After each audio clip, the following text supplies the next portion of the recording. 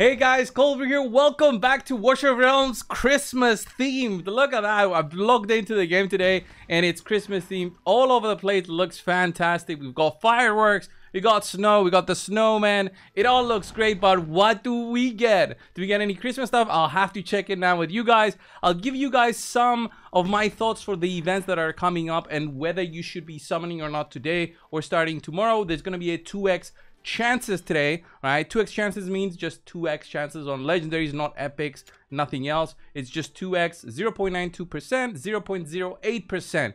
Guys, if you haven't checked on the website just yet, you should check it out. We have a pity system in there already where you can track your summons. I'll show that in just a second, but let's just go over everything. Okay, let's just go over everything. 2x, what events do we have? Well, let's click on here. It seems to be like a boss challenge where we do difficult bosses and we get one-time rewards. That's cool. I don't expect this to be difficult at all for most of the players out there. Maybe if you're just starting out the game, then it's going to be difficult. But anyone else, it should be fine. The hard mode challenge, I'm not sure. Opens up in 2 days, 22 hours. So what is that? Sunday? Sunday we should... No, not even Sunday because 22 hours is Saturday. It's Sunday, Monday actually. That's weird. All right, time limited summon. It's of course Alistair. I want to try this guy out. I should probably go on the test server to try things out for you guys to make a video. But honestly, everybody should be going for this one. It looks like a fantastic legendary that is available for free. 200 fragments available. It's just fantastic. We've got some event bundles. Again, we have a pack value calculator on the website. You should check that out as well. But just from the looks of it, I mean, it's one summon per about $1. It's this W gold currency. So that's $1 almost, 0.9, something like that. But this doesn't look like a big offer where you should just go out of your way to pick it up if you are somebody who spends on the game. Because you can always get the one summon here basically every day. And the extra energy, this is valued at about, I want to say, it's 60 gems per 200 energy. So what is this? 120. Yeah, not so much, right? 150 gems worth, not so much. And the gold is negligible. If I want to say, they've been more generous with the gold lately, which I am very appreciative of. And then the redeem shop seems to be the most interesting thing here, where you should take note of, right? Avatar border, if you're somebody that cares about this, obviously this will be on your purchase list on the top end. But honestly, what needs to be on the top end will be summons. We always need more summons. Crystals, legendary crystals, you will always need these. You need 10 per legendary. So the more legendaries you have, the more of these you will require, so have that in mind. Rare summoning crystals, yes, always get these. I mean, who doesn't want to summon? I mean, this is obvious. This one, there's 20 fragments for Alistair here, which just blows my mind that they just give them through in this one. It's just fantastic. Legendary skill dust, again 300 skill dust from here. Overall very good. What I don't think it's valuable here, it's this one, the mythic extracts. You will get tons of these as you play through, and the more heroes you have, of course, the more of these you'll need. But you'll reach a point eventually, guys, I'm telling you, you'll reach a point where this things will just stack up and there's no reason ever to buy these. Okay, same thing with the flawless meteorites. These are kind of okay value, but 250 seems like a little bit on the too much side of things. And then XP bonus, gold bonus, epic skill crystals, skill dust. I mean, this is all subject to where you are. Skill crystals as well, where you are. Skill crystals for epics will be more valuable depending on what kind of account you're running. If you're running like an account where it's more free to play, medium spender, you're using more epics than anything else, these will be again very valuable. But eventually you'll just run out of epics to skill up. Honestly, that's where I am at the moment. I just don't have the need to skill up any epics. Of course, I've got many legendaries, but even if I didn't have the legendaries, the epics that are usable, I've skilled them up all. And I don't buy any packs. 0 packs bought with skills in them. This one is just bottom of the list, and anything else is just subject to whether you have remaining of these or not. 18 days duration, it means we'll get lots of this currency. The Oblivion pendant depends on if you got Setram or not. I have a Setram A4, which makes this an interesting purchase, but remember the mythic artifacts, guys, You need copies of the mythic artifacts to get them leveled up, so it's not an easy upgrade. If you've got something better already for your marksman, maybe you shouldn't do this. And I'm not even sure if this is worth it, because it's 5 seconds extra ultimate duration, which is alright, it's great. But it's also extra 5 seconds on self-repair, which sounds awful, to be honest. Because you'll be out of the fight for an additional 5 seconds. So just having more damage for 5 seconds and then be out of the fight for 5 seconds doesn't seem worth it.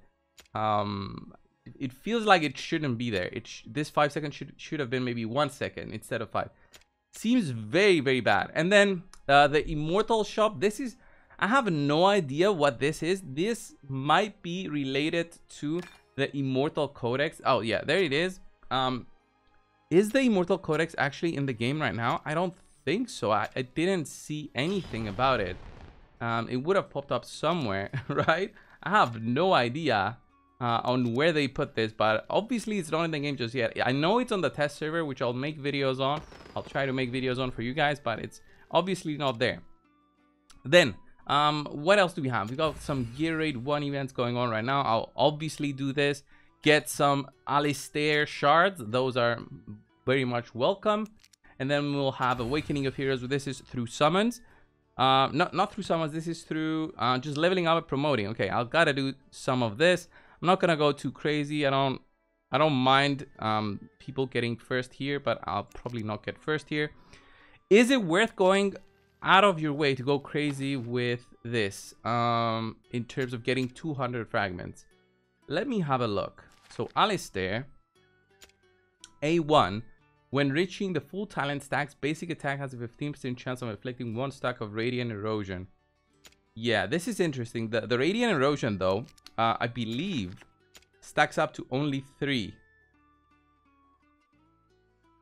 I think somewhere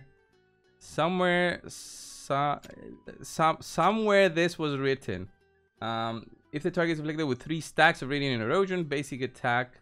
Yeah, here. When you click on the actual skill, yeah, stacks up to 3 times. So radiant erosion, although interesting, only stacks up to 3 times. So the A1 is not that amazing, but you know, it gets you closer to the A2 and A3, I guess. So maybe one of you guys out there might be interested in this one. So overall, lots of things to do. Let me just show you guys on how the pity system works over on our website, warcodex.com. Okay, I'll open it up for you guys just now. Boom. There we go. Okay, this is the website, guys. It's very interesting on how we've been adding everything. We've been adding articles, heroes, as long as they're updated by, you know, by everything. We've been trying to add them as well to match the global heroes. By the way, we haven't added the ones on the Forerunner just yet. Artifacts, we've been adding those, trying to stay with the updates also on their names, but this is kind of weird because they've been updating their names and it's very annoying, but we'll be trying to do that. We also have a tier list, which I try to update as often as I can. I personally think that the tier list is at a very good point at the moment, but obviously there's always room for improvement, so I'm always open to feedback. We've got our Discord server where there we try to get the feedback and talk with you guys. So there's the pity tracker. So here, how does this work? My last pull was a Vierna at 3991 summons. Let me zoom in a little bit for you guys to see. 3991 pulls. If I got another hero, let's say a Laura at 3992, I could have just added it here just to make things you know, more visible, and you can scroll through down and see when you summon your other legendaries, but you need to manually input this. All right, and once you do this, guys, you add your recent legendary pulls. When you are in game, okay, when you are in game, just go to your summons, check, okay, how many summons am I at? 1498. 1498. And if I put that here, 4098, and we'll see that I'm 113 pulls away from a guaranteed legendary, or 93 pulls away from just pity. Okay, so I'm close. That's why I'm saving everything for the 1+1. That is the most interesting thing that is coming in terms of summons. That's where you should be summoning, guys. Surprise Invocation of Spirits with getting 1 random legendary. I think this is very well worth going for. Even where my account is at the moment, any legendary that I have and I get a dupe of, it's okay. I mean, it's gonna give me an awakening, which is nice, makes it stronger. And there's still many heroes that I want, and the most obvious one that I want is a what's her name, Elowen. Forgot her name because I just, she doesn't pop up. I don't think they're gonna do a 10x anytime soon for her, but Elowen is just a must-have, I think, for pushing guild boss. I would love to get a hex. I think they're gonna do a pack with a guaranteed marksman in there soon. So if it's hex and Hatsud in there, I'll be so happy, but I'm not sure about that. And then Elowen, yeah, obviously I would love an Elowen, but I don't see them doing like a healer esotericist. I think she is, yeah, esotericist. I don't think they'll do an esotericist one anytime soon, because there's not so many legendaries in there. But yeah, I would be, you know, so much going for an Elowen. I would love an Elowen. Anyway, guys, this was the video, just giving you a heads up of everything. This was it for today. I'll do some videos on the other two heroes that they told us to make some videos on the test server. I want to try them out, especially one of them. I made a post yesterday, no, the day before that, so definitely check that one out. I'll see you guys in the next one. See ya.